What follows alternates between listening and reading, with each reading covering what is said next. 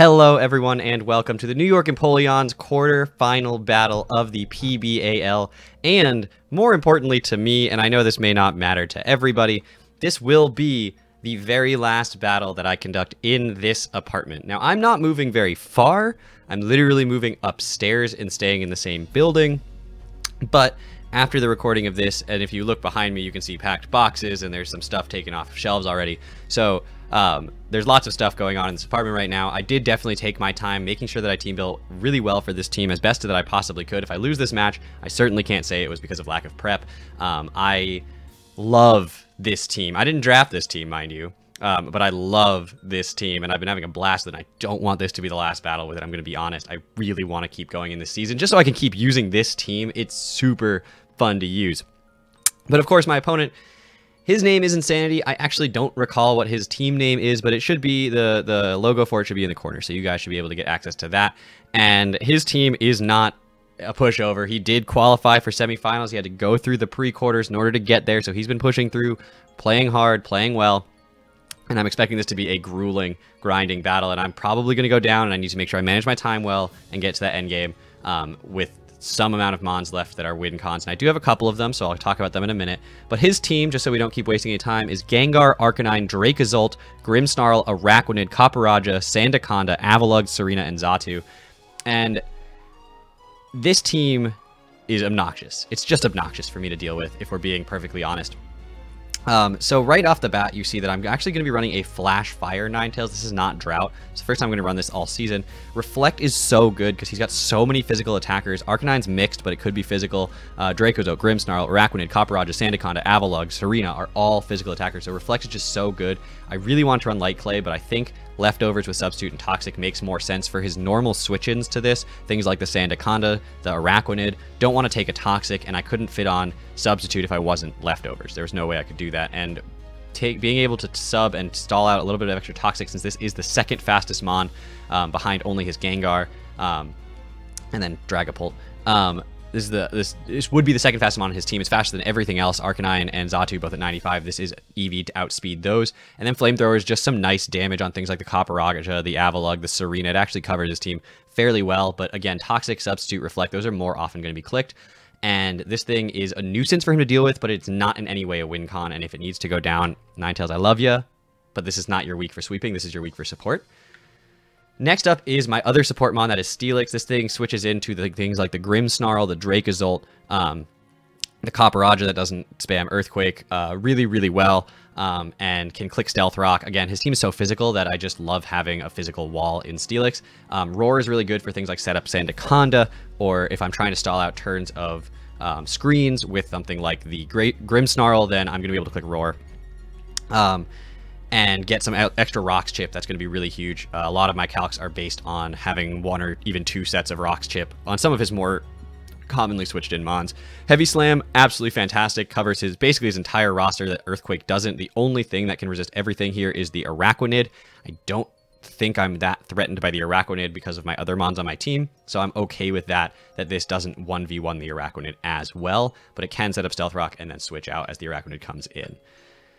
Speaking of that Araquanid coming in, the only move that Araquanid can really spam freely that does a lot of damage is a Water type move thanks to Water Bubble, and Water Absorb just stops that completely. So yes, he could Toxic. I'm running the Heal Bell. Yes, he could have Mirror Coat. Freeze Dry does not 2-hit KO him, so therefore it doesn't kill me if I do decide to click Freeze Dry. So I do have options to deal with it. But Freeze Dry does like 35 to 40% if he's max HP but no special defense. If he's specially defensive, obviously does less than that, and if he's offensive, it obviously does even less than that, or more than that, I should say. Surf just covers whatever Freeze Dry doesn't. Freeze Dry is really good against his team, but Surf hits things like that Arcanine, the Copperajah, the Avalugg, things that resist the Freeze Dry. And then Ice Shard's super good against some of his scarier mons that could get out of hand very quickly, like the Gengar, like the Dracozolt. That could just potentially scare out a lot of my mons. This thing can come in, click Ice Shard. It does a decent amount of damage. I'm running a minus speed nature since that doesn't change any relevant calcs. It still allows me to outspeed everything I would have otherwise outsped and get underspeed things that I would have already undersped if I didn't run speed investment. So I wasn't worried about it. So I'm running a minus speed so I don't lower the attack, and I actually can do a decent amount of damage to just like chip, again, like 20% to the Gengar or the Dracozolt, just to try to get that last little bit of damage in case they are running away with the game. Again, calcs were relevant for rocks, and if rocks don't go up or if rocks get spun away or something, then I'd have to make sure I have answers in case those rocks aren't there. Next up is my Braviary. This thing is actually going to be, I believe I ended up with Sharp Beak, but let me double check. No, I actually ended up with a Muscle Band. See, that's why I double check. Muscle Band Braviary this week is coming with the U-Turn Close Combat, Brave Bird, and Defog. This thing covers his entire team. His normal switch-ins to this, to a Brave Bird, can't take a Close Combat very well at all. After rocks, 2 Close Combats can just straight up Oko or finish off the Draco's ult, and if it's not Scarfed, I outspeed it. Grimmsnarl also doesn't appreciate just taking Brave Birds. Copperajah doesn't want to take a Brave Bird into a close combat. Gengar certainly doesn't want to take Brave Bird. So his switch-ins to this are limited to certain things that can maybe outspeed it. But then I can go for the U-turn if I need to. If something is low, this could be my switch into it. And then just U-turn out in case he wants to preserve it or do something with it. And this thing just does so much damage. It's so spammable. And his team is relatively slow, such that this actually does have the ability to outspeed a majority of threats on his team that aren't Scarfed, and actually allow me to scout for Scarfers without risking one of my most necessary Mons, which are coming up at the very end of this, obviously. This thing is very, very good. It hits super hard, but again, it's not a win con. It's just a breaker. And if it goes down, scouting for a Scarf, that's huge information for me to have late game. Next up is my Bisharp. This thing, if he sets up webs, let's be honest, we're in good shape. Because Life Orb, Sucker Punch, basically at +2 with webs, is basically just a game ender. Especially if I can chip down things like the Grimmsnarl. That's just all she wrote, honestly. If he doesn't set up webs, I do have the Swords Dance, and Ironhead can just annihilate things. Grimmsnarl can't click Spirit Break freely because it'll just lower my special attack. I get +2 attack anyway, and it's just like webs are up. And I just have the ability to spam attacks. +2 knockoff is killing Copperajah. It's doing like 80% to a Sandaconda. So this thing, if I can get things chipped at all, and if he sets webs up especially, then Sucker Punch wins me the game. If not, again, I don't know if he's going to set up webs. They're good against the rest of my team and feel kind of necessary for the matchup, but they aren't actually good because I have the Bisharp, thank God. So Defiant, obviously a fantastic ability, and Intimidate Arcanine gives me +1 attack, things like that. So we are just going to be able to spam Sucker Punch for the most part. I almost ran Lepa Berry instead of Life Orb, so that if he's tried to stall out all my Sucker Punches, I could surprise him by having 8 more Sucker Punches for him to stall out. That would have been fun. But I don't think that's necessarily going to be the case, and if we get to that point, I figured we'd probably run out of time anyway. And lastly, we have my Dragapult. Dragapult is absolutely stupid in this matchup. It's so good. It threatens so much. It doesn't even need that much speed. I have enough speed to outspeed Gengar. I thought about running enough speed to outspeed Scarf Dracozolt, honestly, but I decided that seemed excessive and I was going to lose too much power to do it. So I decided to run enough to outspeed Gengar. Scarf Dracozolt is a problem, but I do have things like the Steelix I can switch in if it's going for a Dragon-type attack, and if it's not going for a Dragon-type attack, then I can go into other Mons as well. Because, like, for instance, if he's going for an Electric attack, well, Steelix can switch in if he's not going for Earthquake, right? And if he's going for Earthquake, I've got Braviary, and if he's going for Bolt Beak, then this thing doesn't die to 1 Bolt Beak. So Scarf Dracozolt I can play around it. It might cause me to do a couple crazy things.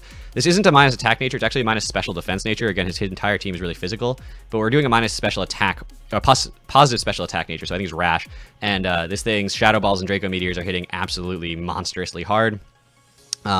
And it's worth potentially clicking Draco on the Gengar instead of clicking Shadow Ball in case he's Passive Berry. But Sucker Punch is what I click on the Gengar if he's anything below 60%, without a doubt. That Scarf Gengar is a problem. This thing is heavy-duty boots and Infiltrator because I don't want to deal with screens or webs on this. I want this to outspeed everything it's supposed to outspeed, and I want it to not have to deal with screens, so it just goes right through them and still cleaves a hole. Most of the time, if this comes in the early game especially, and Grimmsnarl's healthy, that thing will always switch into this. There is no downside to that, so that's why I'm running U-turn as the last move, because that will allow me to, most of the early game, just click U-turn as the Grimmsnarl comes in, and that'll allow me to go into my Steelix safely against it early game, or my Bisharp late game, and be able to deal with it as needed. And that's the team. Again, I have really tried hard to prep against his team, and if he brings something that I'm not ready for and I lose the game, then that's just phenomenal prep on his part, and I have to commend that. But I really want to win because I really want to keep going in this league. So I hope you guys enjoyed this team builder, and I will see you guys back here tomorrow with that battle. Quarterfinals. It's the playoffs now. 1 loss and we're out, but 3 wins and we win. Thank you all so much for watching. Take care, everybody.